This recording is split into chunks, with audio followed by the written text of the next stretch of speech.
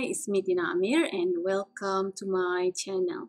So for today, we're going to learn about basic phrases, resentment, never mind. But before I begin for this video, I'm just going to use informal pronunciation. For those of you who still not clear yet, what is informal pronunciation? Please watch my number 53 video, which is about confusing pronunciation. So our topic today is resentment, never mind. Before we begin our lesson, I like to share a bit with you. So I like to talk about this topic because this is one of the things that destroy my life. So basically, whatever bad people do or did to us, of course it's bad, I won't justify that, but somehow the way we react to it very, very important. The way we react to it, that is the circumstance that determine where we will go in life. So in my case, like some people did bad to me. Many times I cannot stand up for myself because of many reasons. So I keep that feeling in my heart. So I keep that resentment. I don't feel like I want to revenge or something, but that feeling is there. So this feeling somehow killing me as a human being. Because most of the time when you have this resentment in your heart and it's accumulating with time, you become very depressed and very sad. Many times, this resentment cloud my judgment in many important decisions in life. So in many decision making, I wasn't able to do proper planning, like short term and long term. I just didn't have that. What I had on my mind back then, just to run away from that circumstances. But of course, it doesn't solve any problem, right? But it's difficult, you know. It's difficult. Doesn't matter. People tell you, okay, no point of focusing on that because somehow, sometimes you cannot control your own feeling. So when you don't know how to manage this resentment properly, then it will affect your life. So that person who caused you trouble, happily enjoying their life, and your life not only bad because of them, but it's getting worse because it's affecting you on your decision making for your future. So that's really something affect my life very much. So I want to tell you moral of the story here, which I learned in the hardest way. There are things you can fight for justice. For example, somebody rob your house, you cannot just forgive and forget, you know. Somebody do crime to you, you cannot just forgive and forget. And you have to make a police report and fight for justice, not only for you, but for someone else out there. However, in certain things which you have no control over, and it's not even in the law, so you can decide to forgive or not. And there are things that not even eligible to fight for. Okay, there's no law for that. For example, somebody accuse you, somebody destroy something what you have. So this one sometimes you really cannot stand for the justice. So this one you have to decide whether you want to hold the grudge or you want to just forgive and forget, if possible to forget. But I have to remind you, not all cases you should forget. Because somehow when you forget, then that person will do the same thing over and over to you because you are somehow kind of like vulnerable. So if you hold grudge, like me, and it's really horrible, not only horrible feelings, but your life also will turn upside down. Because sadness and depression won't help you go further in life. And somehow, sometimes, bad decision will make you pay that for whole life for nothing. Even how much you hate that, you have to let that feeling go. So in my case before, that I cannot fight for it, but I was always in that situation. I was not smart enough that I didn't know how to run away from that. So supposedly, if you are in that toxic environment, you have to stay away from it if you cannot turn that toxic environment into a positive one. So you have to go away from it so you don't become toxic as well because it's easily to get influence from the environment. So if you cannot fight, you have to stay away for whatever reason and then you don't have to keep it in your heart. Religion practicing people, sometimes they forgive, forgot and everything. So in case if you don't believe any of that afterlife thing, then you have to forgive because of yourself. Because if you don't forgive it, then you have to keep the burden in your heart, and somehow that burden really will eat you out with time, and it's not good. So up to you to forget or not forget, but somehow to let things go is so important. And same goes if you do something bad to people. That was also one of the biggest weakness I had before. Like when I did something bad to people, I was so obsessed with it. It makes me felt so guilty, and that guilty feeling, like so intense guilt, that destroy me as well. So for that one also, you have to forgive yourself. Not only forgive others, forgive yourself as well. So for this one, that's why I like to share with you how you want to respond to people in case they come back to you after they did something to you. In case if you want it that way. In case if it's not so severe form of crime they did to you. So resentment or vengeance in Malay is dendam. Dendam. Dendam. I give here for a Malay example. Dendam yang tidak berkesudahan. Dendam yang tidak berkesudahan. Dendam yang tidak berkesudahan. For speaking, dendam yang tak sudah. Dendam yang tak sudah. Or even without yang, dendam tak sudah. Dendam tak sudah. So it means never end, resentment or vengeance. So talking about the feeling of resentment and vengeance. So for Malay, kedendaman. Kedendaman. Or perasaan dendam. Perasaan dendam. For speaking, perasaan dendam or rasa dendam. Perasaan dendam or rasa dendam. Okay, both are common words. So I give here for Malay example. This is for Malay. Kedendaman or perasaan dendam yang memusnahkan diri. Kedendaman or perasaan dendam yang memusnahkan diri. Kedendaman or perasaan dendam yang memusnahkan diri. For speaking, perasaan dendam or rasa dendam or dendam yang musnahkan diri. Perasaan dendam or rasa dendam or just dendam yang musnahkan diri.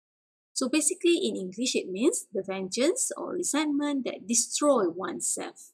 Next words, menaruh dendam. Menaruh dendam or berdendam. Berdendam. Berdendam. So this means hold grudge. So for Malay, saya menaruh dendam padanya. Saya menaruh dendam padanya. Or saya berdendam padanya. Saya berdendam padanya. For speaking, saya berdendam kat dia. Saya berdendam kat dia. Or saya dendam kat dia. Saya dendam kat dia. So in English it means I hold grudge on him or her.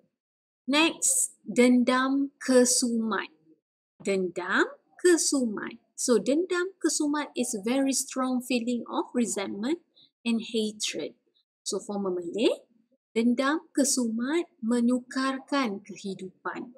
Dendam kesumat menyukarkan kehidupan.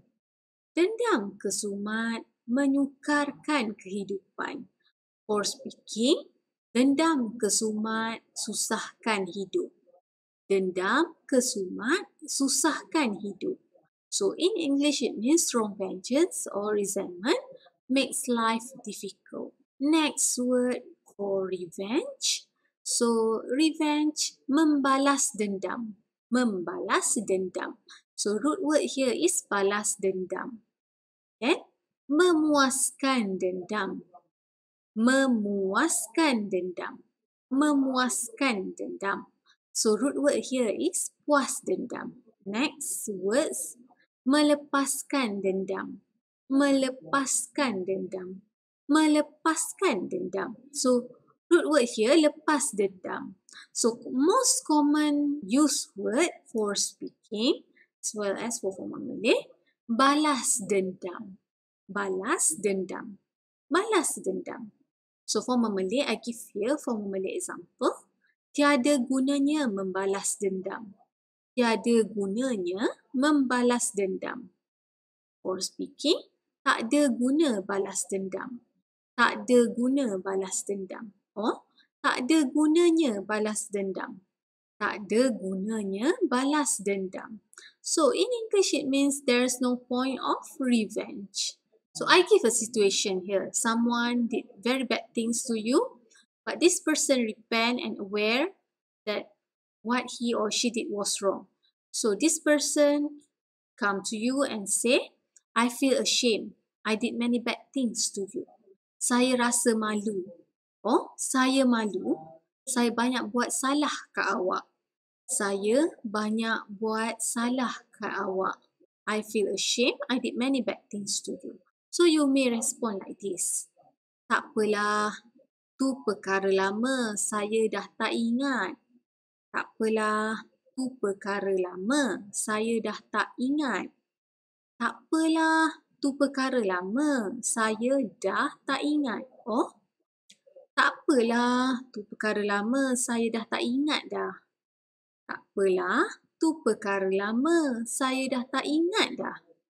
Tak apalah, tu perkara lama. Saya dah tak ingat dah. So it means never mind. It's an old matter. I don't remember anymore. Okay, you try to let things go. Or you may respond like this. Tak apalah, semua orang ada buat silap. Tak apalah, semua orang ada buat silap. Tak apalah, semua orang ada buat silap. Oh, tak apalah, semua orang ada buat salah. Tak apalah, semua orang ada buat salah. So it means never mind, everyone does wrong. Next, tak apalah, saya tak ambil hati pun. Tak apalah, saya tak ambil hati pun. Tak apalah, saya tak ambil hati pun. So it means never mind, I don't even take it to the heart. So ambil, change the L to K, ambil hati. This is for speaking. Tak apalah, saya tak ambil hati pun. About ambil hati is actually an idiom. It can be positive connotation and negative one. So, ambil hati here, for example, you try to capture someone's heart. And then, another one, like you're not offended with something. So, that is ambil hati as well. So, another one is offended with something. So, this one, saya tak ambil hati pun. Next, tak apalah, saya tak simpan dalam hati. Tak apalah, saya tak simpan dalam hati. Tak apalah, saya tak simpan dalam hati. So it means never mind, I don't keep it in my heart. Never mind, I don't keep it in my heart. So tak apalah, saya tak simpan dalam hati. Oh, tak apalah, saya pun dah lupa. Tak apalah, saya pun dah lupa. Tak apalah, saya pun dah lupa. Never mind, I forgot already. Oh, another option. Tak apalah, saya pun pernah buat awak terasa hati. Tak apalah, saya pun pernah buat awak terasa hati. Tak apalah, saya pun pernah buat awak terasa hati. So it means never mind, I also did offend you. So this one, this person trying to say 50-50. Next, tak apalah, saya pun pernah lukakan hati awak. Tak apalah, saya pun pernah lukakan hati awak. Oh, tak apalah, saya pun pernah lukakan perasaan awak. Tak apalah, saya pun pernah lukakan perasaan awak. So it means never mind, I did hurt your feeling as well. Next, tak apalah, kita kan manusia biasa. Tak apalah, kita kan manusia biasa. Tak apalah, kita kan manusia biasa. Never mind, we just regular human being. So, kan here like to emphasize that. Next, tak apalah, mungkin saya pun ada buat salah kat orang lain. Tak apalah, mungkin saya pun ada buat salah dengan orang lain. Oh, kat orang lain. Oh, Tak apalah, mungkin saya pun ada buat silap dengan orang lain. Oh, tak apalah, mungkin saya pun ada buat silap kat orang lain. So it means never mind, maybe I did wrong as well to someone else. Or another option, tak apalah, benda dah lepas. Tak apalah, benda dah lepas. Tak apalah, benda dah lepas. Never mind, it's over. Tak apalah, bukan perkara besar pun. Tak apalah, bukan perkara besar pun. Oh, tak apalah, bukan benda besar pun. Tak apalah, bukan benda besar pun. So basically it means never mind, it's not even a big matter. Well, try to shrug off not important thing. Okay, otherwise you will regret whole life. I really learned this in a hardest way because I have difficulty to control my feelings. But with time we try to learn, so we try to be patient with unimportant things.